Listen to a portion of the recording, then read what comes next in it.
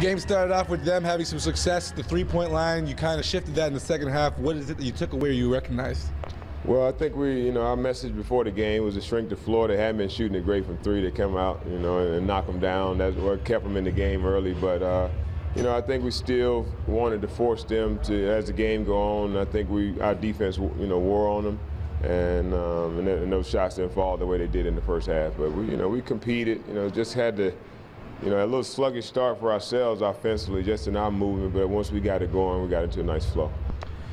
Dakari Johnson was one of the big men of the paint, player of the month for the first month of the season, but your big guys really showed up. How impressed were you with both Tavares and Yannick's performance? Well, he had been playing well. We had in our package if he was giving us any problems to try to, come and double team him in the post, but our guys stepped up to the challenge. Yannick and Eddie, they wanted to guard him one-on-one and take their chances at that. So I like that. I like guys stepping up and wanting to compete and accepting the challenge like that. But he's a good player. He got a lot better from in a couple years. To just show working on your game and improving each day. What he can become. I feel like he could be a contributor for an NBA team here soon.